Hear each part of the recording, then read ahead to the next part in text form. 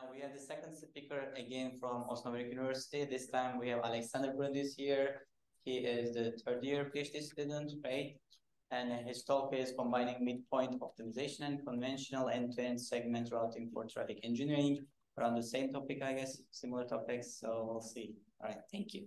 Okay. Thanks for your introduction. Does this work? Yeah, okay. Okay, as you can guess from the title, the topic is rather similar to the one of my colleague that you've heard before. So also dealing with traffic engineering and segment routing. But so there will be some overlap, but I try to keep the overlap as small as possible and focus on the different parts of our work. So first of all, let's start with a quick real-world motivation introduction on what traffic engineering actually is, or what we actually need traffic engineering for. So if you, for example, after the conference want to go on a vacation for a week or so, just like me and my colleagues, you probably want to go from Daytona here, maybe to Miami to visit the beach or explore the Keys. And at least for us as non-locals, we have basically no idea how to get from Daytona to Miami. So the first approach basically is to ask Google what is the best way. And then you probably get an answer like this, where Google just suggests the best route in its opinion. And if we transfer this to a little bit more of a theoretical look, then this is a little bit simplified, but not really much else than typical shortest path routing. So you just put in the information where you are and where you want to go, and then Google selects the best possible route based on a certain metric, like traveling distance or traveling time, and so on. But the problem with this typical shortest path routing is that it chooses individual optimal paths. So it treats you like you are the only one on the road, and then suggests, okay, the best path would be the one indicated in blue here. However, the problem that we have here is that we are not alone on the streets. And if everyone asks Google how to go from Daytona to Miami and everyone gets this suggested path, then we probably get a traffic jam if everyone takes this road. So with traffic engineering, the idea is now to deviate from this typical shortest path in order to distribute the traffic a little bit more. So, for example, take an alternative route like the one indicated here over Orlando, if it's really a better, shorter route, whatever, I don't know. But the general idea of traffic engineering is to not always rely on simple shortest path, because this might result in traffic jams, but instead try to distribute the traffic a little bit more across the network.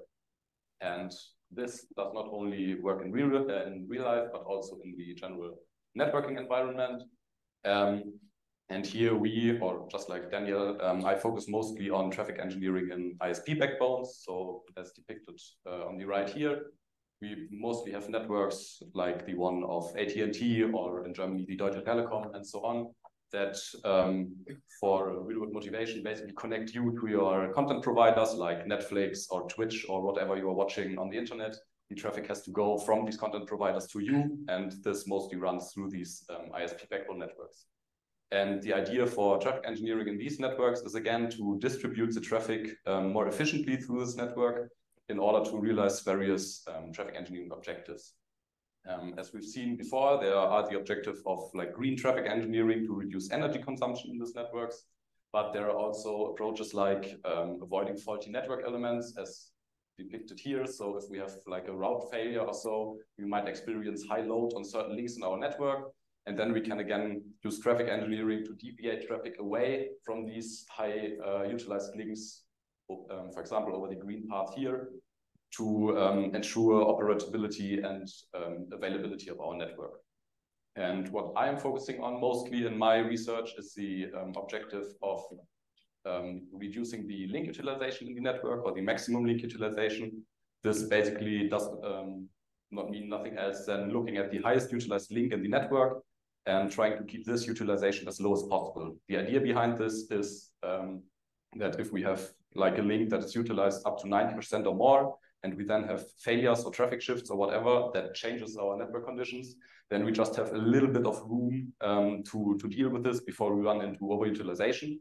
But if we manage to keep our network at like 50 to 60% utilization across all links, then we have a lot more room to deal with certain events or unforeseen events.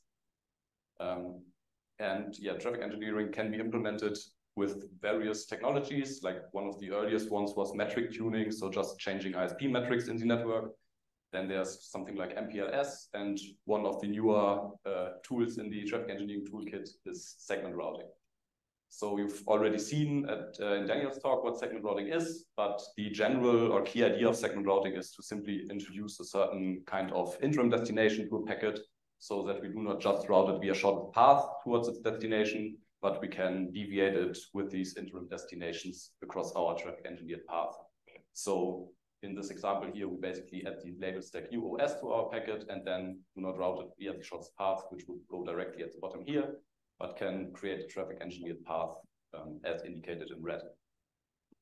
Another kind of terminology that we need here that we didn't really heard of in the first talk is the concept of a segment routing policy, which basically is nothing else than more or less a rule that we have to install on our routers that define what kind of labels we add to certain traffic flows. So in this example here, we would install on router A some kind of rule that says, okay, if we have traffic coming in here at node A that has to go to node S, then we put on this label stack URS to send it over the red traffic engineered path.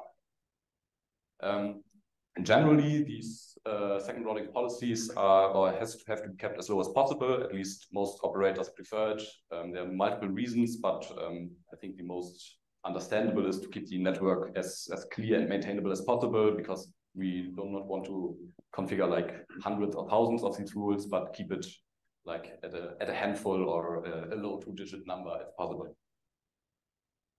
And what we've also not heard before about segment routing is that there are actually two variations, basically. We have the conventional end-to-end segment routing, in which segment routing is used, as the name suggests, in an end-to-end fashion, called end-to-end tunnels for traffic demands. And the other segment routing variation is called midpoint optimization, or actually shortcut outroute nouns, depends a little bit on what vendor you ask. Which tries to make segment routing policies usable by multiple demands at once to bring down the number of policies. So I brought a small example here, basically the one from before, which if we use end-to-end segment routing, we basically have like a segment routing tunnel that says, okay, this tunnel is only for traffic that comes in here at node A and goes to node S, which means if we add like another node to our network and have traffic coming here from X going to S, and it passes over node A, it does not get steered into this traffic engineered tunnel because it is just an end-to-end tunnel, so only for traffic that comes into our network at node A. But with midpoint optimization, we basically, a little bit simplified here, change this rule set and remove the let's call it source requirement here, and only say, okay, all traffic that has to go to node S and passes over this node A here will be steered onto this traffic engineered tunnel. And so the blue traffic flow also follows this traffic engineered tunnel here. And as you can already guess, we have now basically deviated two traffic flows with just one traffic engineered tunnel in our network. So this holds the potential to significantly reduce the number of policies that we need to install.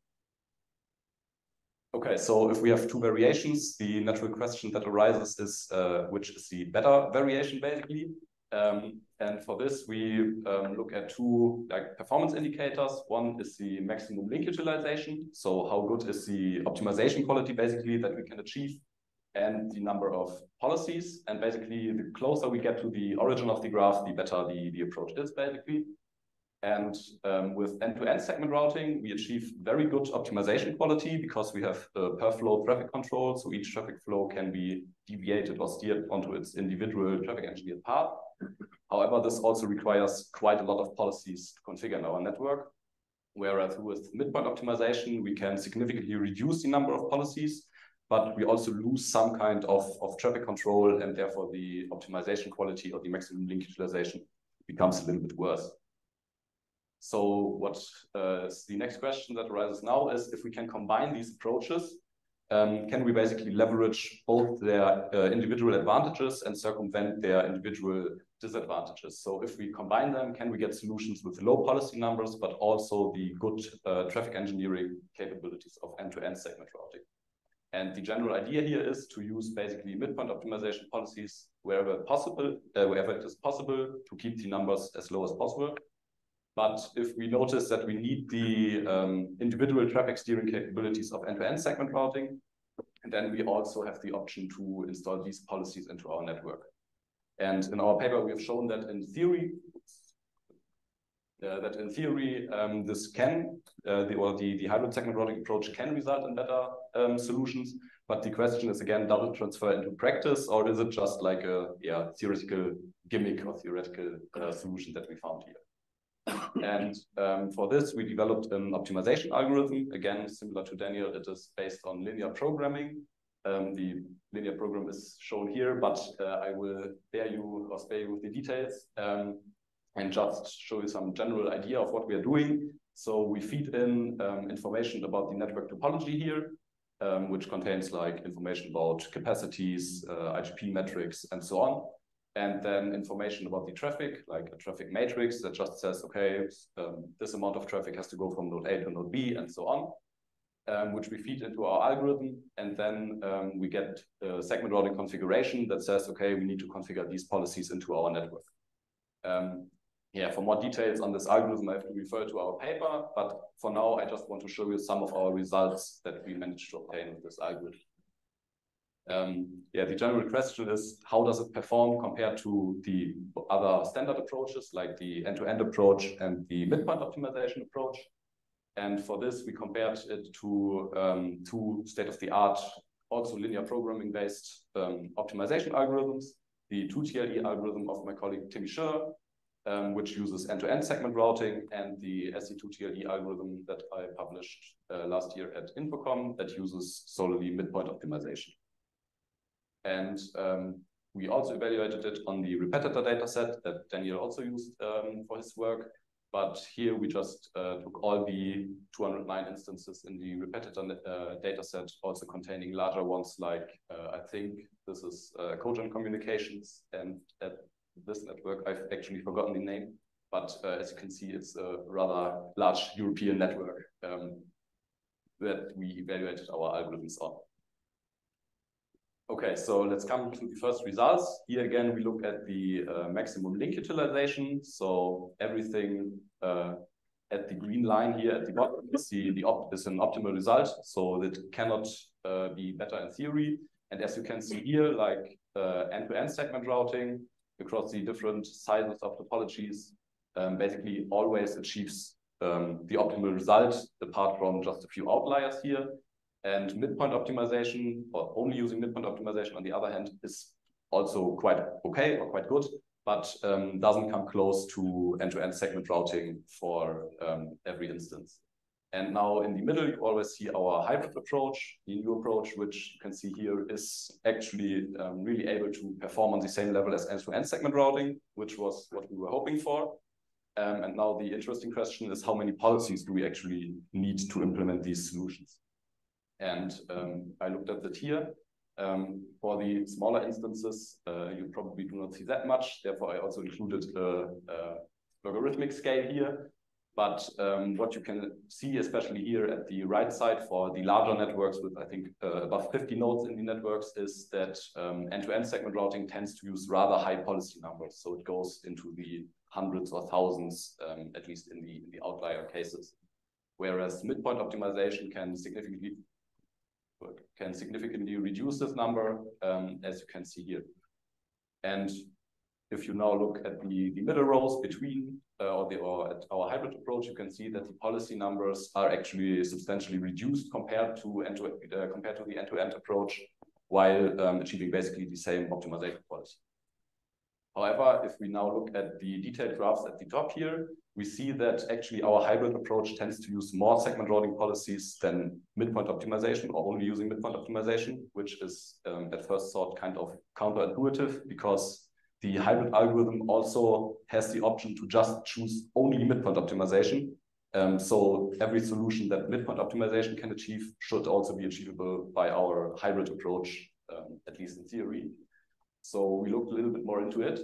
And the reason for this is that generally, if we achieve better maximum link utilizations, or to achieve better maximum link utilizations, you need more policies. So basically, if we want to bring the maximum link utilization down, we need to deviate some traffic from highly utilized links and add other policies, so it's more or less quickly increasing. And as we've seen before, the maximum leakage utilizations that we achieve with our hybrid approach are actually better than those of the midpoint optimization algorithm. So we are kind of doing an unfair comparison here when comparing solutions with different maximum leakage utilizations. And if we account for that and use a target value to only compare solutions with actual similar maximum leakage utilizations, then we actually see that with our hybrid approach, we can further reduce the policy numbers compared to this midpoint optimization approach. This is rather interesting because this shows that our hybrid approach is not just more or less the sum of its parts that just combines the advantages of both parts, but actually adds additional value because it further reduces the policy numbers even compared to sole midpoint optimization. Okay, as a final slide, or the close to final slide, the problem, if you want, with our LP-based algorithm is that linear programs do not scale that well. So for larger networks, the computation times tend to become quite large. So for this algorithm, it goes up to hours, or in the worst cases, it scratches at the day mark, basically, which is arguably okay if you want to do long-term configuration in your network, where you just change it like every week or so, then these computation times are acceptable. But they are definitely not usable for fast strategic optimization or tactical traffic engineering in the case of failures or traffic shifts. And therefore, we also looked at a heuristic algorithm that uses the hybrid segment routing approach, which is an extension of a heuristic algorithm that we developed for midpoint optimization. And we were able to show that with this hybrid approach, we can also compute solutions in a sub-second fashion. So as you can see here, it is again for the repetitor data sets. The blue line marks the sub-second threshold, or the 1 second time limit, and the red line marks the 2-minute time limit. And we looked at how fast we can remove congestion from our network. So if we notice, okay, our network has a utilization over 100%, then we give it into our algorithm and see how fast it can compute a solution that brings the network utilization below this 100% threshold. And here we've shown that the segment or the hybrid segment routing approach can do this in more or less sub-second fashion for most instances. Yeah, for even more results, I have to refer to our paper because my talk is nearing the end. And as the takeaways, basically, what are the contribution and findings of our papers? So we first of all theoretically discussed or described and discussed this hybrid segment routing approach, and also built the first algorithm or optimization algorithm that uses it. And then in an extensive evaluation, we basically showed that it performs as expected. It achieves maximum linkage solution qualities comparable to end-to-end segment routing, while also realizing these solutions with even fewer policies than midpoint optimization. And as we've seen just before, this approach is also usable for tactical traffic engineering in sub-second fashion. And for future work, we basically just plan to look similar to Daniel at further real-world requirements, and also plan to do a little bit more of a more sophisticated tactical traffic engineering analysis, where we also want to look at shared risk link group failures and so on. Okay, I think, yeah, that's the time limit. It works out perfectly. Thanks for your attention. If you have any questions, ask them now or reach out to me in the coffee break or via mail. Thank you.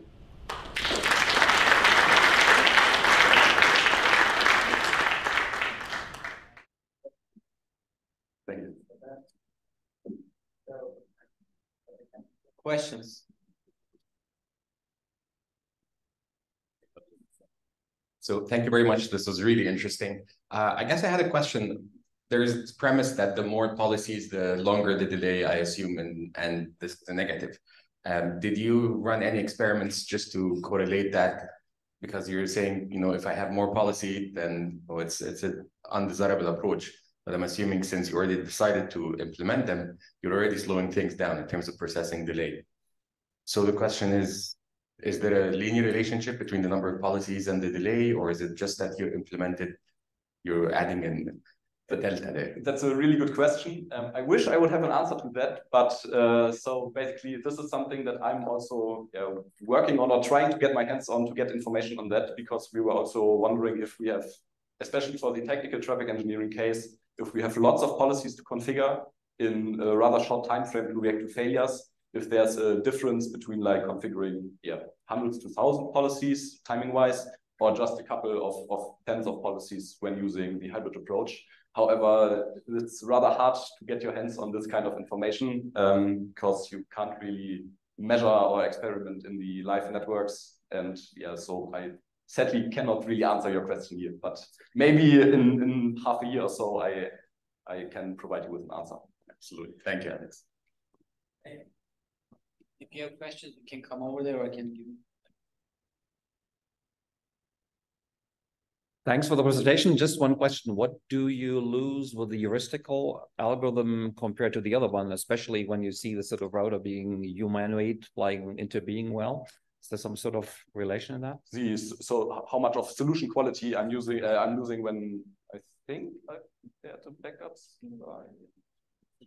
That's the timing. That's the, so basically here you can see the H2TLE algorithm is the linear program, and the HSLS is the heuristic. So for the smaller instances, there's of course we lose some optimization quality, but it's arguably not that relevant. And here you can see that on the larger, arguably more interesting instances, we lose a bit of optimization quality, but we are in the like 5% range. So here's 90% utilization, 95%. So for practical usability, it's perfectly fine, I would argue. Any other question? I actually had the question, but you partially answered. Like, how long it is taking the algorithm that you had? Like you said, it's long. That's why you had heuristic. But this heuristic is not a distributed algorithm, right? Excuse me? It's not a distributed algorithm, right? No, it's not a distributed algorithm. The distributed could be also interesting to look like.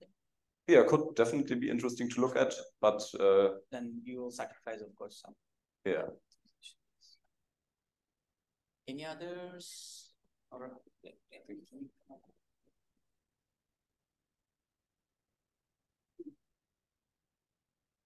thank you for your presentation. I have a question about SR. I studied some papers in this field. They can makes loop in network. What is your idea about decreasing loops with this hybrid algorithm for networking? You mean routing loops? So basically, yes. They are, with the second routing implementation that we are using, basically not possible to configure, or at least not infinite loops, basically. I've actually written another paper published at LCN 2 years ago on the fact that with segment routing, you can configure loops in your network that are not infinite, so they are not trapping your packet, but they just route it in a loop or Schleife in German, and that sometimes these loops can actually be beneficial for traffic engineering purposes. Yeah. Sounds like quite counterintuitive, but I think going into detail here would be a little bit too time consuming, so I can talk to you in the coffee break or refer you to our paper from LCN 2 years ago. But for your question, loops are generally not, or the infinite loops are not a problem in this or with our algorithm. Thank you, because we know it's very deep, complex to implementation, and for this aspect, I would like to know more about this problem for SR. Thank you so much. Yeah, we can talk about that in the coffee break. Thank you. All right, so that will close the Q&As for your paper. Thank you, Alexander. Thank you.